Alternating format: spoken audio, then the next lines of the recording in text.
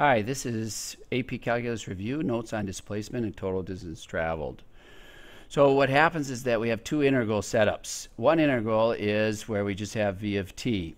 And I'm going to do this with velocity, but you can translate some of these ideas over to any rates of change where you take the integral of it. So if we have a to b of v of t dt, that's displacement. And so that is your net distance traveled. And so that's just kind of your where you started from as compared to where you finished. That's all. While if we take the integral from a to b of the absolute value of v of t, this will give us total distance traveled. So it will include all the going forwards, going backwards, and all those distances put together. Okay, so let's start off with total distance traveled. With this, we have a particle problem that we may use. And with this particle problem, we have this function right here. This says that we move along the x-axis. So it's going to be moving left and right on the x-axis. If it says y-axis, it's moving up and down. So use that in your context of your answers when you do these problems. And then we have a closed interval, 0 to 8. It's going to start at time 0 and finish at time 8. So we want to find the total distance traveled by this particle on the interval. So the first method that we've done is to find the turning points. And so we want when the velocity is equal to 0. So we go ahead and find the velocity function, which would be -6 t squared plus 36 t minus 48. And if we solve this out when we set this equal to 0, we'll get t equal to 2 and 4. These are our possible turning points. They might be just a resting point, but there are turning points. So we set up a t-chart with the endpoints 0 and 8 I get from here, and then the 2 and 4 I get from here. Then I plug them into the position function. The position function is what we started off with here. So where am I at time 0? I'm at 2. Where am I at time 2? Which is a turning point, -38. And notice I did turn, so I went to the left, and now I'm going back to the right. And then I figure out all these different values. So if I take the difference between these two, you can, from 2 to -38, I get a difference of 40. So you just take one minus the other and do the absolute value. Then I do the next one, the difference would be 8. And then the next one, the difference would be 224. And what I want to do with these is I want to add up and find the total distance traveled, which would be 272. So that's one way to find the total distance traveled. The other way is to use the integral.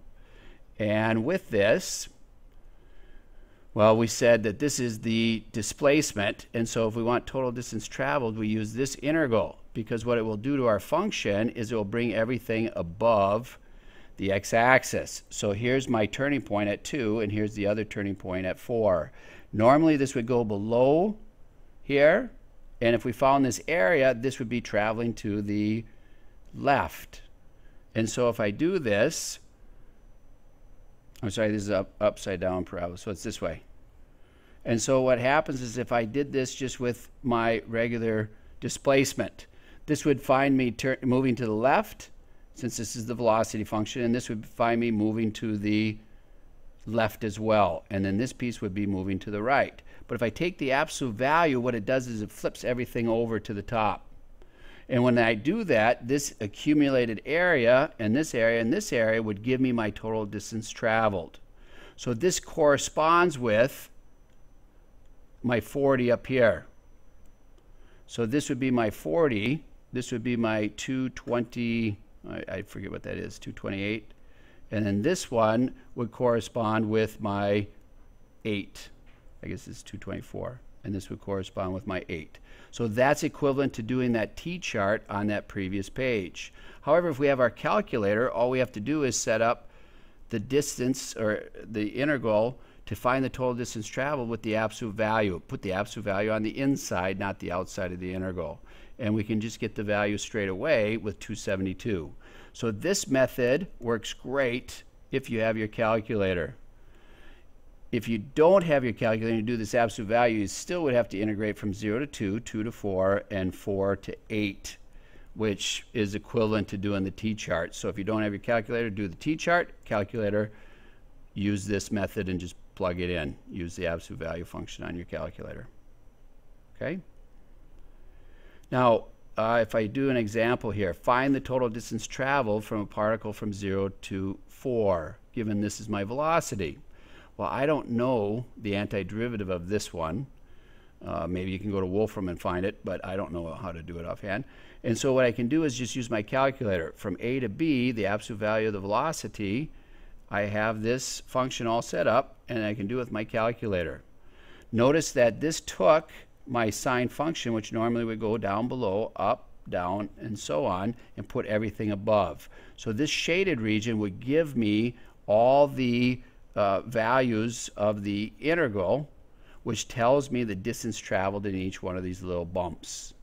Since I put it up, I made them all positive. So that gives me total distance traveled. Now, if I talk about displacement, displacement is a little bit different. It's the change or the net change that you incurred over an interval. So I don't have the absolute values anymore. So what happens is that if I find that this is my net change, if I include my starting point, or whatever this lower value is, this is times 0, my value at time 0, and add that in, that will tell me where I am at any particular time.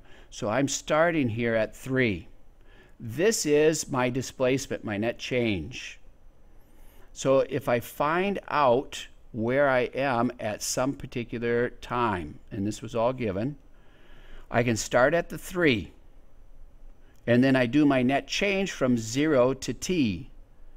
Well, it depends what t value you want to do the net change to, but this would be to find out where we are. And this is in particular if I don't know how to find the antiderivative of this particular function. This one's a little bit tricky. I don't know how to do it, so we can use our calculator. So let's use this idea. So with displacement, this means I'm moving right, I'm going to be moving left, I'm moving right, moving left, moving right.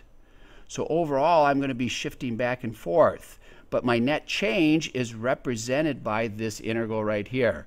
So this is my initial value, the 3 is, and so this is where I'm starting at, and this is my change, my net change, which we call displacement.